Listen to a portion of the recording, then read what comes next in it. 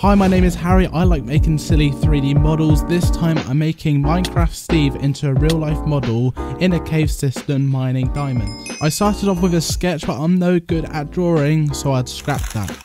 Maybe this will do actually, we'll work with this. I had all the references I needed and all I had to do is make Steve into a human form but him having a cube face. To make the start, I added a cube and I started blocking out the whole body, starting with the head and making the way down to the arms and the body and the legs. I also added blocks for the fingers because this made it a lot easier to do the sculpting later on. Instead of adding other bits to the model like sculpting over and over again, I just sculpt over the shape that I already have and it makes it a lot easier. With the blocking complete, it was now to start on the face. Of course, I don't want the face to be 100% a cube, so I started with getting rid of those shapes and those sharp edges, and then I started making the face. Adding some details like the cheek, chin, and nose made it look more like a face instead of it being a flat surface. I also added some eyelids to get the overall shape of the eye socket, and I thought it came out pretty well. As well, at the minute, Steve is looking more like handsome Squidward. That's not a good thing. With those changes to be made later, I'm going to start on the shirt. By tidying up the model so I don't have any sharp edges, I added folds and creases to the mesh so to make it look more like a shirt. To create these effects, I used some tools like the crease brush and also the clay brush. So this just made that I could have different types of edges and also make more indents into the fabric or whatever surface that you're using. With the shirt pretty much complete, I had to make some changes to the arms as well. Arms and hands I always struggle with, but overall I think the shape of this was actually pretty good.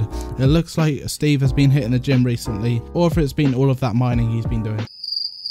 Although at the minute it looks a little bit silly, but I think later on it will definitely fill out a little bit more as well. I need to add some more details into the muscles and also veins and everything like that. At this point I wanted to add some textures to my model, so I wanted to make sure that my work so far isn't pointless. By adding the skin texture and also some real hair to the model, it really did fill out the overall creepiness and how crazy this actually looks. I did tell you at the start I make silly models, so don't get mad at me if it looks completely different than what you thought. For the skin texture I used something very simple, and that was a noise texture that I used at high value to make fake indents in the skin. This made it a lot easier because we're going into that point where I'm making the armature that is going to be bones, so I can actually move the model around and pose it into a pickaxe mining shape later. While I spent most of my time figuring out how to make this armature work, the left side of my brain was actually thinking about making a pickaxe. And with just two simple models and a little bit of sculpting, I made this so far and also added some textures to give it some realism.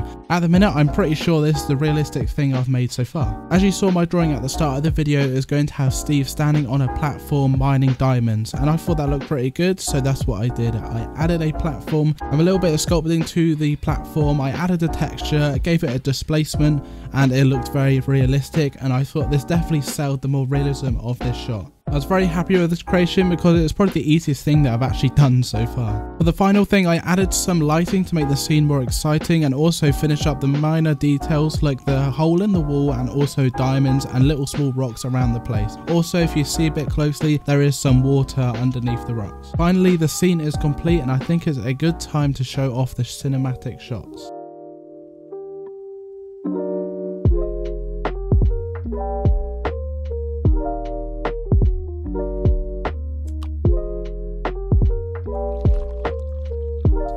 Overall, I was very happy with this creation. It did take me a very long time to finish this, but there's definitely some things that I can make different in the future. Hopefully I can visit back this and make it all over again. Like change the face up a little bit, also add some custom textures instead of using the nodes. I would add like painting details and also different colors. But overall that comes down to practice and also consistency. So hopefully over the time I'll be able to do something better in the future. Let me know what you think, and as well leave your comments down below what I should make next, and please subscribe.